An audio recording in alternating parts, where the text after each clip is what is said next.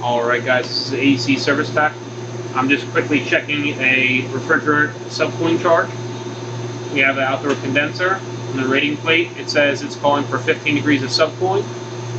The system does have a thermostatic expansion valve, so I do know the charging process for this is to check for subcooling. If it had a piston or orifice, then you would end up using the superheat in order to check the refrigerant charge to see if it's okay. So what you find here is you have 146 psi G, alright, and then on the outer ring, this is the liquid line, okay, and we have the hose attached to the liquid port. We have a temp probe attached to the liquid line, and that's reading 78.8. The actual saturated temperature, as it states right here, if you follow the needle back to the green saturated temperature chart, it actually says 81 degrees saturated. So 81 degrees saturated temp minus 78.8. Okay?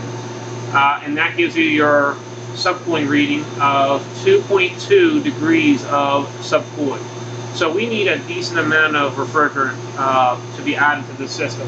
And what's going to happen is this, as we add refrigerant, this pressure is going to go up a little higher, and then the temperature is going to go down.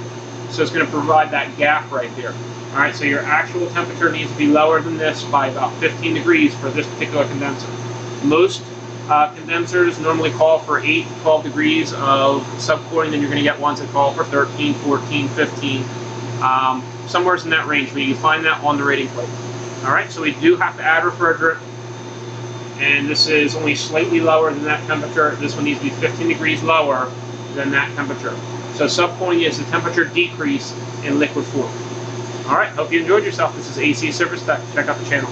Thanks.